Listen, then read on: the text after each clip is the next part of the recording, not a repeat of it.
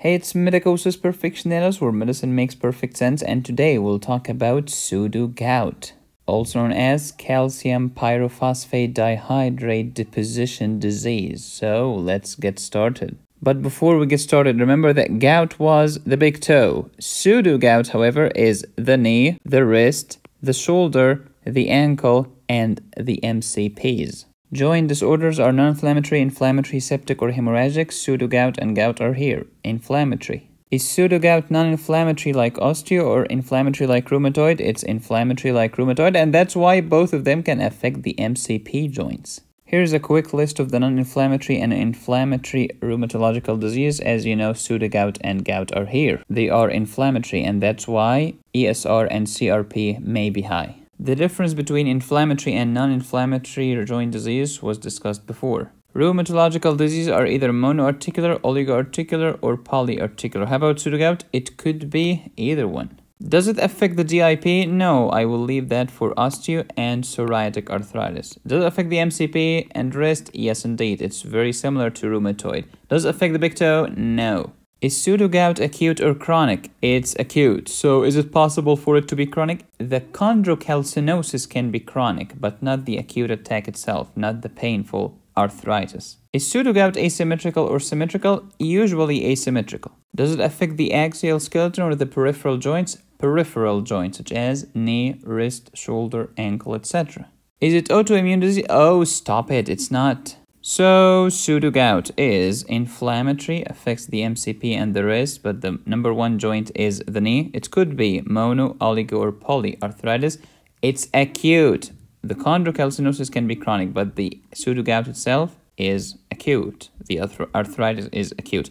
Joint disease, it's peripheral, and it's not autoimmune. If this was very fast, I know, because we have discussed all of this before in my rheumatology playlist. Please watch these videos in order. There are more than 50 of these. If you are a visual learner but you have not tried Picmonic before, I don't know what you're waiting for. Go to picmonic.com/VIP-hookup/medicosis. They have a mobile app as well. Crystalline arthropathy, inflammatory arthritis caused by deposition of microscopic crystals into the joints or other tissues, could be acute or chronic. Types based on the crystals: gout, pseudogout, or pseudo-pseudo. Gout, it was monosodium urate crystals. In pseudogout, which is today's topic, calcium pyrophosphate dihydrate crystals, CPPD. D is for deposition, because it's calcium pyrophosphate dihydrate deposition disease. Pseudo-gout, also known as hydroxyapatite arthropathy, it's hydroxyapatite crystals, also known as basic calcium phosphate crystals. Add the previous bullet points together and you get the definition. Acute pseudogout, crystalline, inflammatory, asymmetrical, mono-oligo-or-poluarthritis that involves peripheral joints, knee, wrist, shoulder, MCPs, elbow, and ankle, due to deposition of microscopic crystals. What are these crystals? CPPD, calcium pyrophosphate dihydrate crystals. They are more common in the elderly. Acute pseudogout is an inflammatory freaking arthritis, so expect all of the findings of inflammatory arthritis. We have talked about all of this before. And here is a case for you. A 68-year-old male comes in complaining of right knee pain. The patient admits that the pain is worse in the morning. Physical exam, inflammation of the right knee. But not just that. Left shoulder, right, second, and third metatarsophalangeal joints, as well as the elbows. The inflammation is worse in the right knee. It's warm, it's red, it's swollen, it's tender. It here refers to the knee, okay? He has a history of osteoarthritis. What's the best next step? Pause.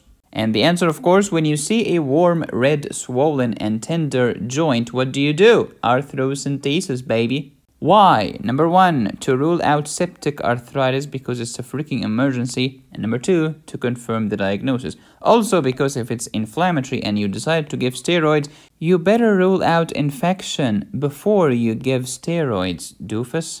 Next, the same patient is here. Arthrocentesis came back, revealing intracellular, inside the neutrophil, crystals that are blunted, rhomboid, and are weakly positively birefringent under polarized light microscopy. What's the most likely diagnosis?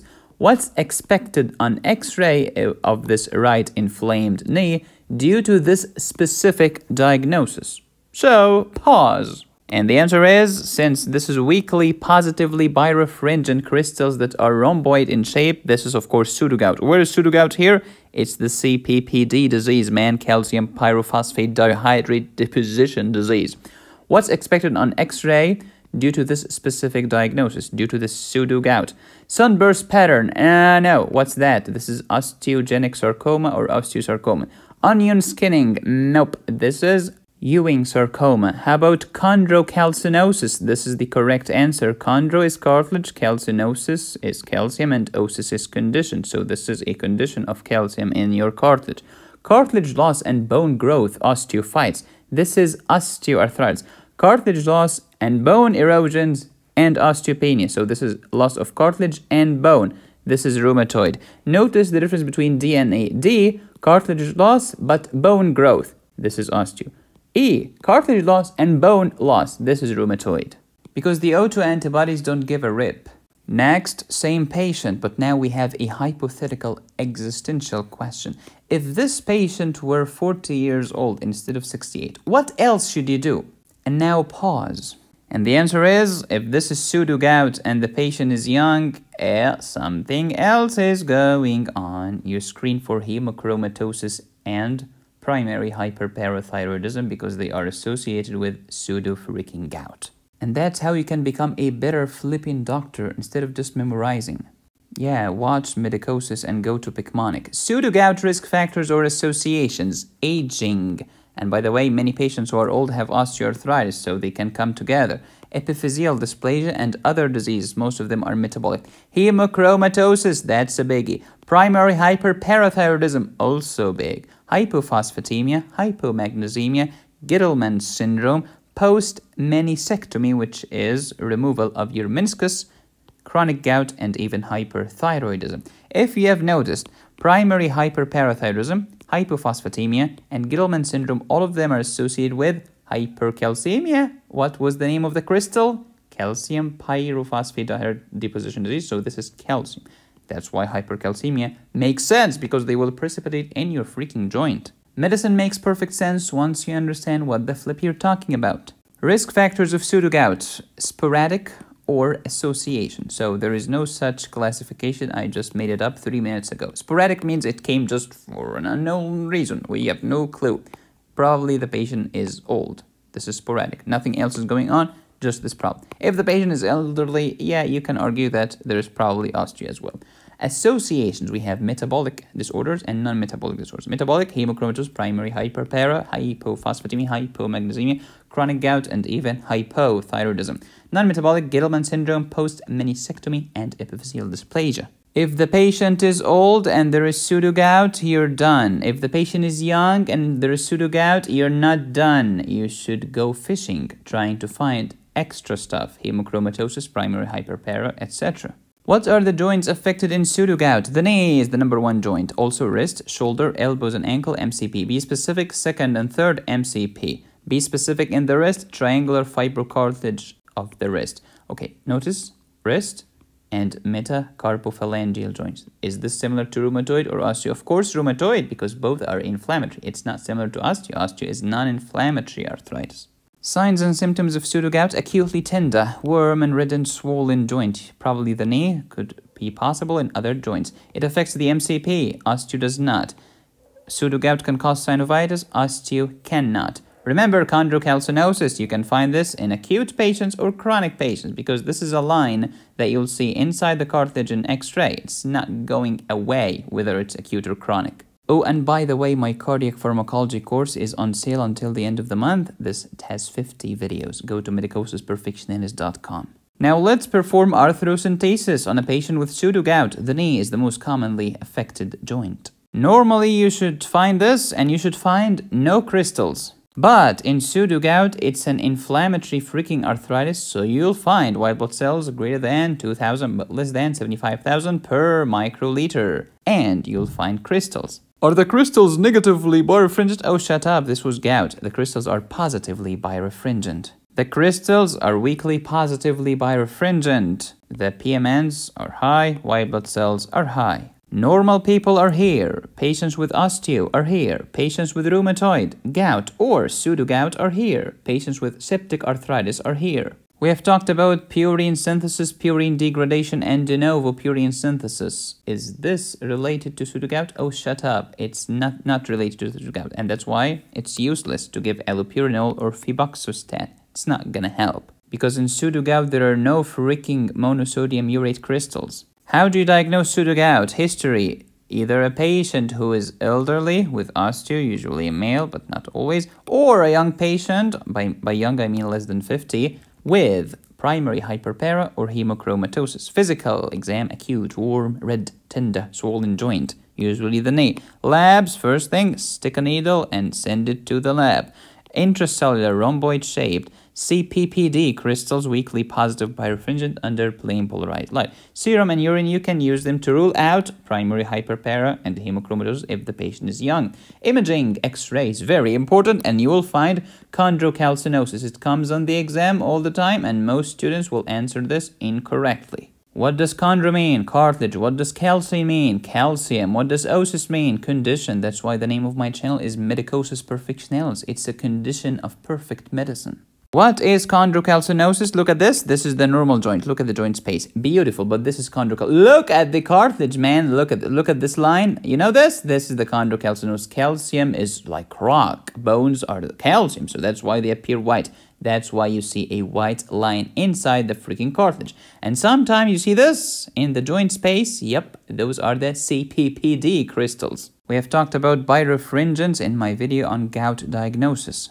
Gout crystals, they are needle-shaped, yellow when parallel, blue when perpendicular, and they are negatively birefringent, as you know. However, pseudogout, rhomboid-shaped, blue when parallel, yellow when perpendicular, so they are the opposite to gout, and they are weakly positively birefringent. These were strongly negatively, weakly positively. Treatment of gout involved acute gouty attack. You have steroids, non-steroids, and colchicine. And chronic gout, you're trying to decrease production or increase excretion of uric acid. Is uric acid involved in calcium pyrophosphate dihydrate crystals? No, so shut up. There is no trying to mess up with the uric acid. So you focus here, baby. Non-steroidals, steroidals, and colchicine, and treat the underlying cause if the patient has hemochromatosis or primary hyperpara, hypothyroidism, etc. So here is the treatment of pseudogout. Non-steroidals, steroidals, and colchicine. Colchicine is not as good as with gout. Glucocorticoids, should I give them locally or systemically? You can try either one. Interleukin-1 inhibitors may work, such as the famous anakinra. And please don't forget to correct the underlying disease, such as hemochromatosis or primary hyperparathyroidism. Here is pseudogout when it's parallel to the plane polarized light. And here is pseudogout when it's perpendicular to the plane polar. Have you noticed the rhomboid-shaped crystal, which is made of calcium pyrophosphate dihydrate? However, if you change the direction of the plane polarized light and you see this, or the red compensator, this is the pseudogout again. So it's blue when parallel, yellow when perpendicular. And this is the most important page in the entire video. If you really hate your textbook, try Picmonic. They have animated medical mnemonics. They are great for medical students and nursing students and pharmacy students. I love them especially in microbiology, pharmacology, and all the rare genetic diseases and the brain tumors. These guys are fantastic. You will not regret it. Go to picmonic.com/VIP hookup/medicosis. And I've shown you how to treat uric acid using a Picmonic before. For acute gout, you use colchicine. You use non-steroidals, the SAD-N, and glucocorticoids on steroids. And for chronic, you use xanthine oxidase inhibitors or probenecid. Pause and review and try to recall.